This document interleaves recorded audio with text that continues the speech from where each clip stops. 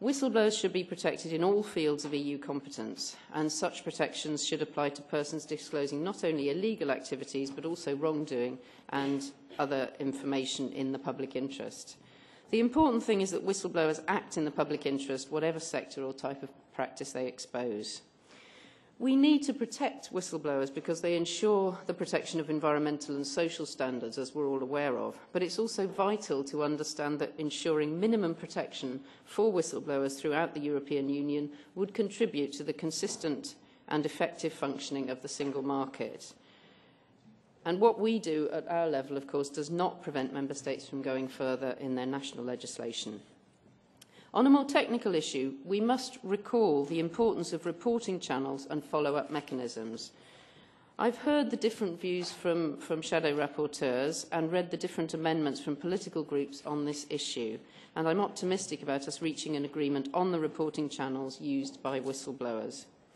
We're keen to build support for an approach that still leaves the possibility for whistleblowers to disclose information to the public, as there are sometimes cases where they simply have no other option.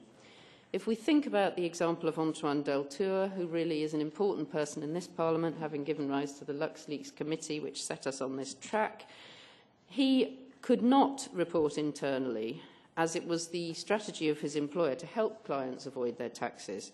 He couldn't go to the tax authority, as they were complicit in organising sweetheart tax deals, and in the end he was forced to go public, which cost him very dearly in terms of his personal prospects. This is not what most whistleblowers will choose to do, but sometimes this is their only option, and we need to acknowledge this and protect them appropriately as lawmakers. Additionally, we seek to follow the principle of reversing the burden of proof, which was strongly advocated by experts at the PANA expert panel on whistleblowing. Those who seek to protect the public interest should not be required to prove their status as whistleblowers in court, nor prove that they acted in good faith. It should be for those whose information they disclose to prove that they had a malign intent. Further, I would like to reiterate the point on the need for the creation of an independent European body for whistleblower protection. As we can see from previous cases, such a body is necessary to consistently implement protection for those whistleblowers who seek to bring to light information on an issue which is closely related to the regulations of the state. In such cases, it is especially important to consider the prospect of an EU-wide whistleblower protection fund in order to provide potential whistleblowers with independent legal advice and financial compensation in case they face damages relating to their disclosure.